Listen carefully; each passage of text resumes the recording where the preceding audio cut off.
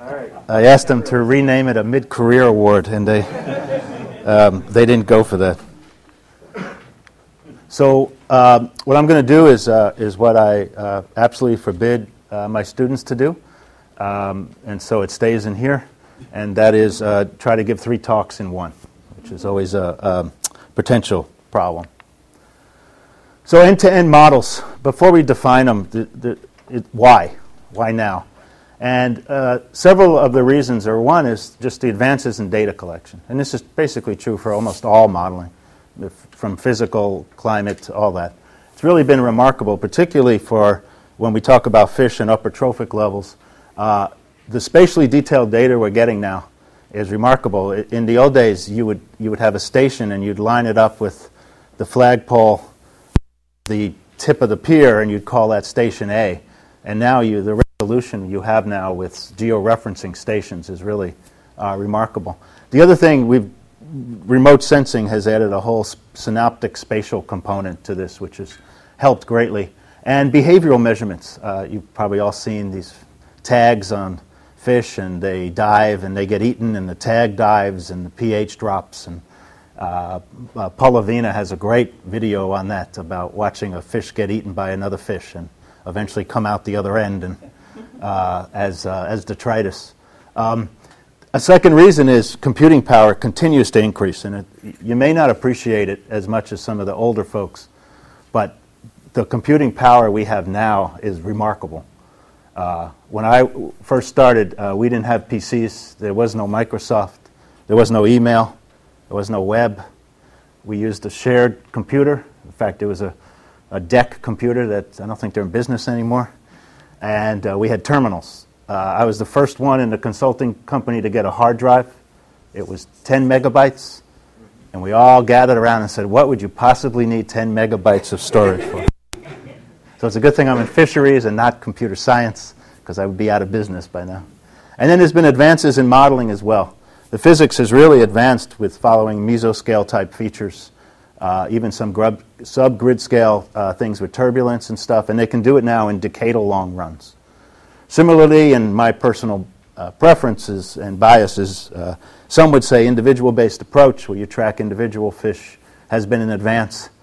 Others say perhaps not as much as it should have been. That remains to be seen. Some of the negatives why people want new models is, and I use the word perceived here, there's a perceived fisheries management crisis in the U.S. and perhaps worldwide. It's debatable whether truly 80% of the top predators are gone or not. You all know, if you're in fisheries, the Myers, Hilborn, Christensen industry that's been developed, where they seem to do very well criticizing each other in various forms. Another is that people think part of the reason for that is over-reliance on a single species approach, which those in fisheries, the Magnuson Act is being reauthorized right now, and that's probably going to stay. And then there's a lot of pressure to do something else, like ecosystem-based fisheries management.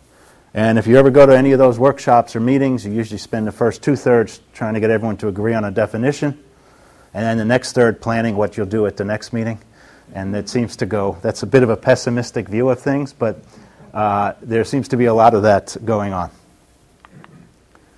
Another thing that's changed, and I'm going to go through this a little quickly, is the public kind of view of things. We love to live by the coast, and we continue to do that, despite being reminded periodically that hurricanes do come. There could be overfishing. I do a lot of work in the California Delta, one that's very popular out there. The Water Commission is still arguing, and they haven't noticed there's no water left. And if you know what this is, that's in the Columbia River in Oregon. That's a barge, and the solution they had was to capture the juvenile salmon, put them in a barge, truck them down past the dams, and release them.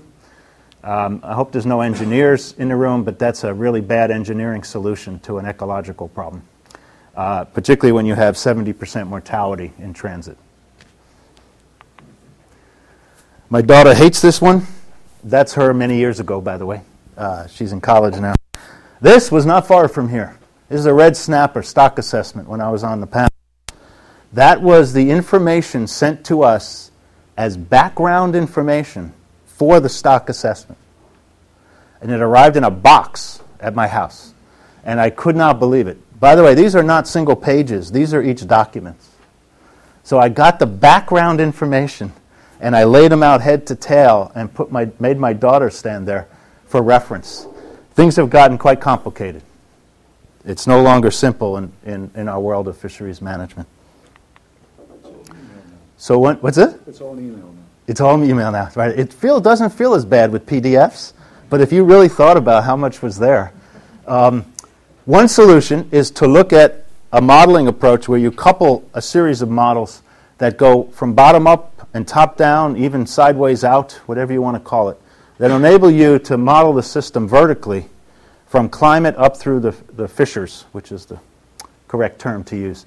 A version of that are end-to-end models, and one of your faculty members is famous for working with Atlantis and EcoSim, which are kind of versions of that. I have a different kind of approach, but same philosophy.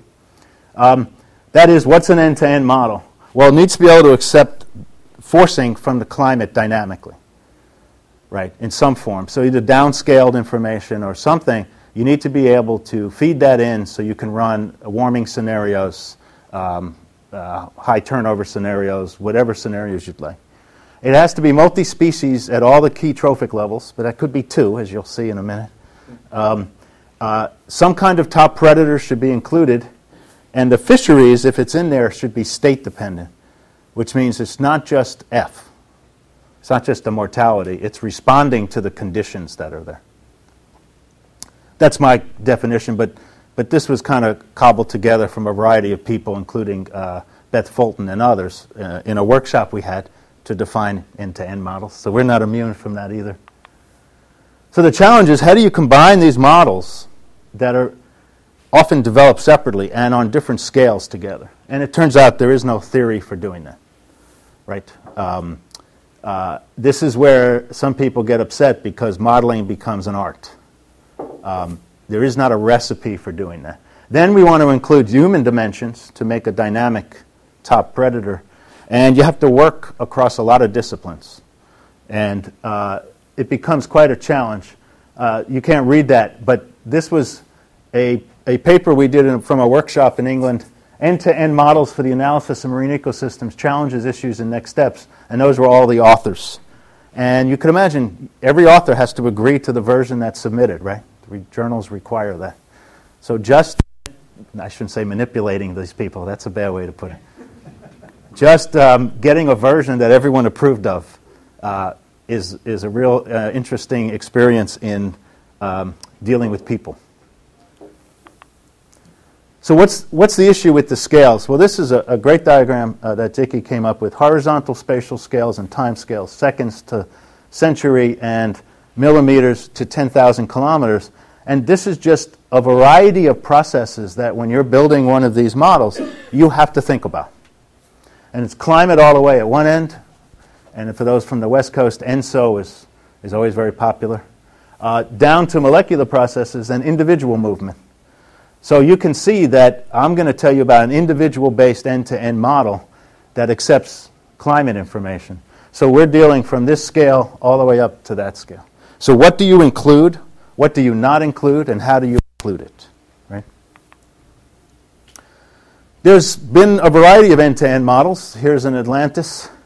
The one I'm going to tell you about, I think, is on here, and it's called Nemero, and it's the only... Actually, it's not out there. It's here. It is the only one of its kind, whereas the others have become much more popular. So keep that in mind as I describe it to you. What we decided to do was to say, we were in a meeting in Tokyo, and they said, you can't build an end-to-end model that's individual-based. And we said, well, I think we can. And that led to a sustained effort, sometimes often unfunded, but still a lot of fun to try to build one.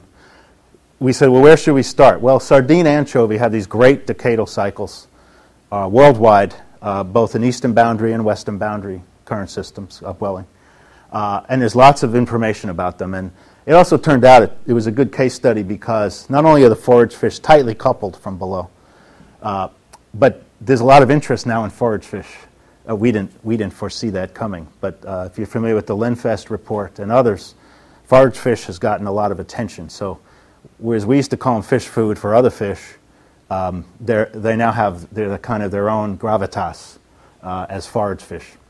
And there's great cycles that do it. And what's nice is recently people like Dave Checkley and others have not just looked at temporal cycles, but there's a spatial aspect to the temporal cycles. So that led us to get beyond the Locke-Volterra-like model and deal with space, which we wanted to do.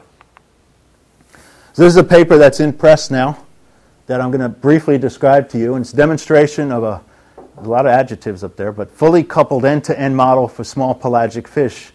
And again, the thing to note again is the number of authors involved, even in just this one model. And from all over the place, by the way. But that was our choice. Shinichi Ito he's now at University of Tokyo. Miguel from FAO Rome. Vera from Nature Conservancy. Some of you probably know Cisco Werner from NOAA Fisheries. The old-timers might recognize Alec McCall on there and others.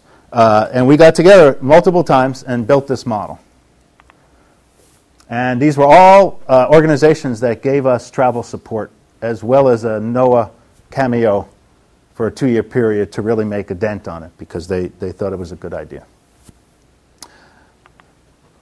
So these are the cycles we're talking about, and these are 4 different systems. That's the system we're going to work in. Japan, off of Chile and Peru, and the Benguela, 1920 to almost 2000.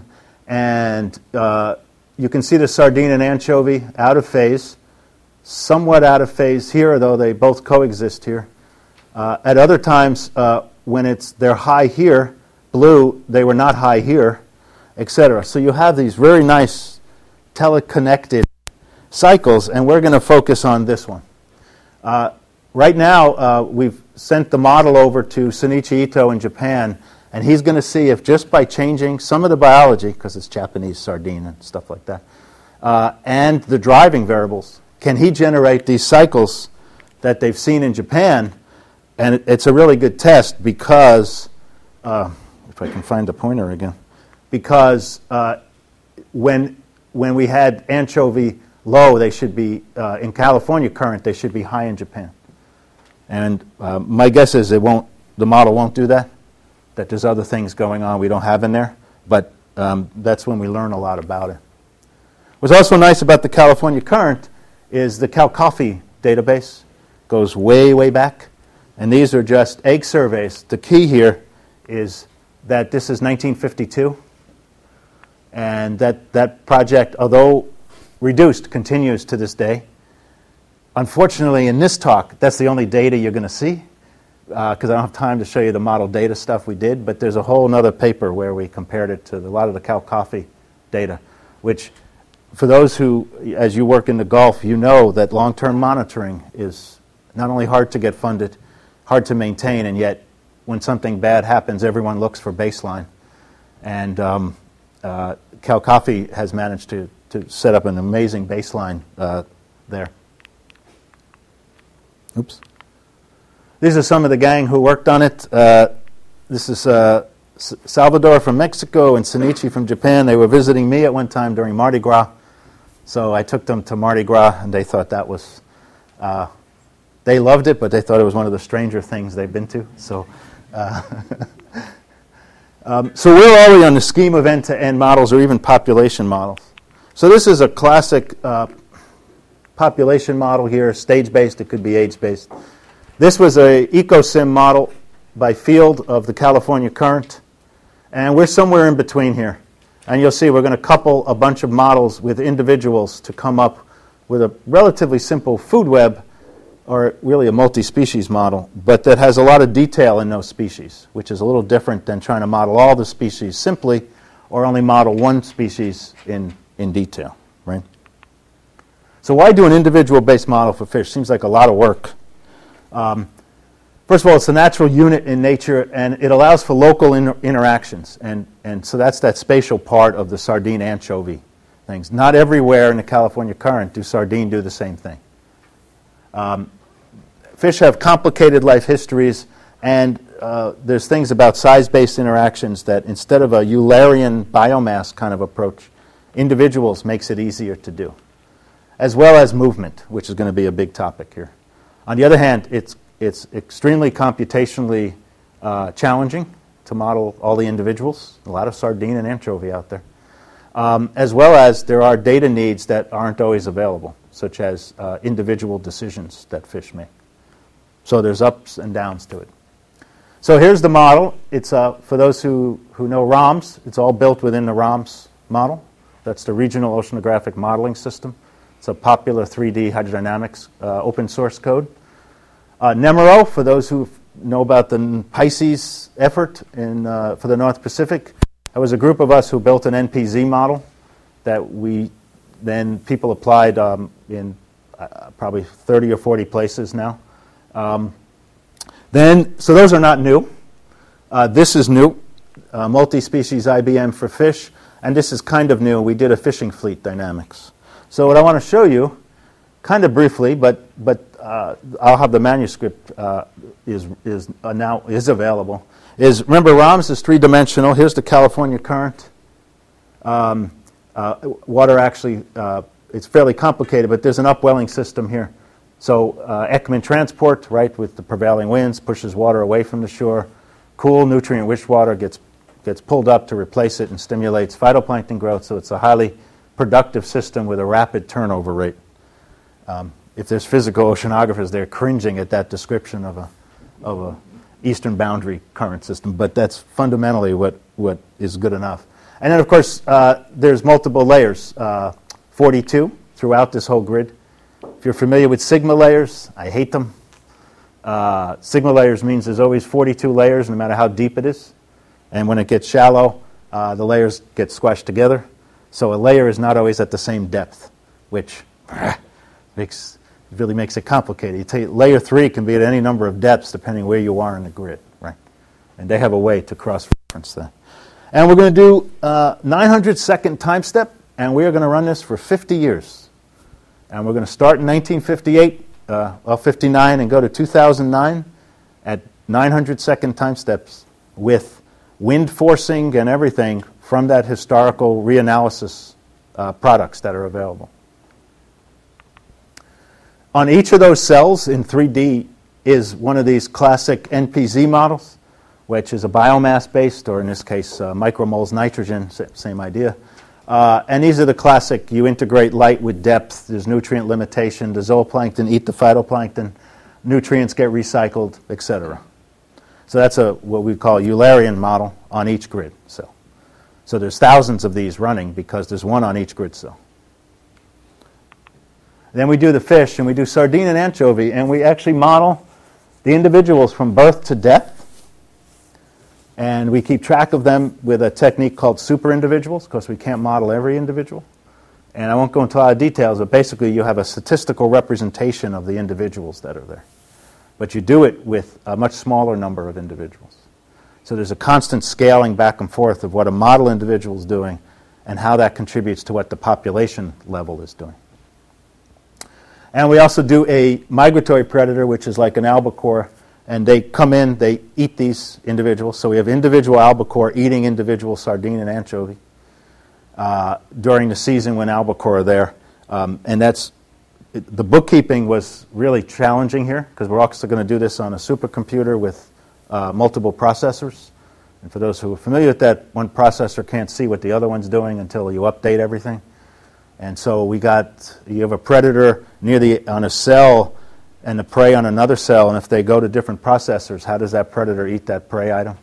So you get involved with a lot of computational issues that luckily I didn't have to solve, because we had people who are far better at doing that, working on that, and it was tricky. A lot of linked lists and all these things that go on.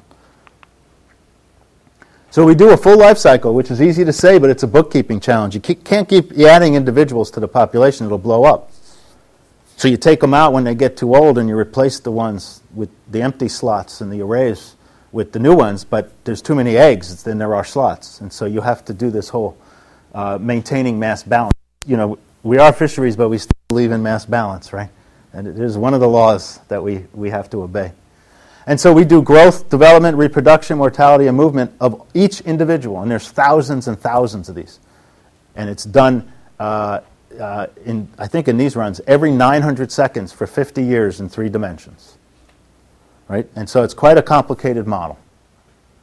Each of these pieces, that's just a bioenergetics model for an individual. It could be the Wisconsin version, if you're familiar with that. It could also be dynamic energy budget, which is the European version of that.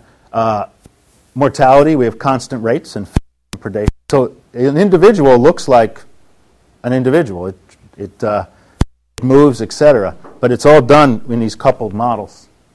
And then the fourth model is an individual-based, or they would call it agent-based, the economists. Same idea.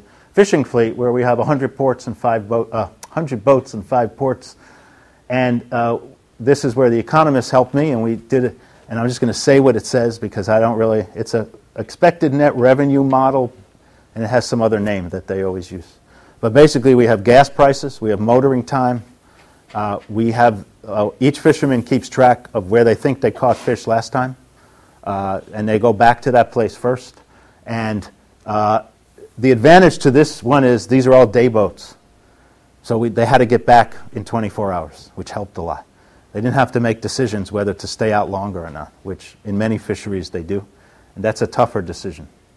And so these individual boats are going after the individual sardine. And the individual albacore are going after the individual sardine and anchovy. And the anchovy and sardine are trying to eat the zooplankton and seeing the temperature from the model below it. And the physics moves around eggs and larvae as particles, passive transport, with vertical movement. And then we're going to move around. Oh, I left out movement. How could that be? We'll get to that. So big fish don't go where the water goes, right? And if you're not sure about that, think of migrating salmon, right? They're going against the current, right? So we have a behavioral algorithm for the juveniles and adults. And I'm going to show you that in a second in more detail because it's really tricky. But that if I was starting out now, I would work on modeling movement. I think it is just starting to take off, and the measurements are just rapidly getting better and better. And fundamentally, most in marine systems, climate change effects will be movement. The critters are going to move somewhere.